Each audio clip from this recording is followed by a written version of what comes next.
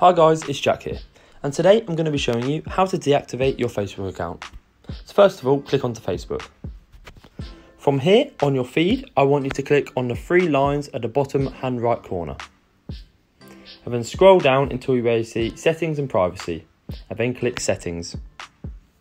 From here, under Account, it will say Personal and Account Information. So if you click on that, and then click Account Ownership and Control.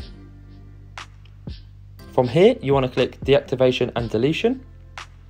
And for this instance, we will be deactivating our account. So if you click Continue to Account Deactivation.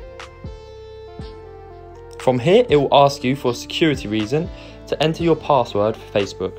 But for this instance, I will not be actually deactivating my account. So for you, from here, just activate, put your password in, and then when you want to activate your Facebook again, all you need to do is log back in and put your password in. Thank you.